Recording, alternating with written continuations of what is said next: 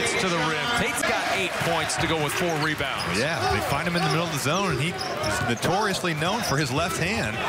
Gets to his right hand there. And a 2-on-1. Bates-Diop to the rim. Wanted to throw the hammer down.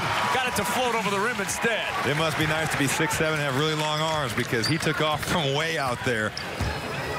7-0 run for the Buckeyes. They've opened up an 18-point lead.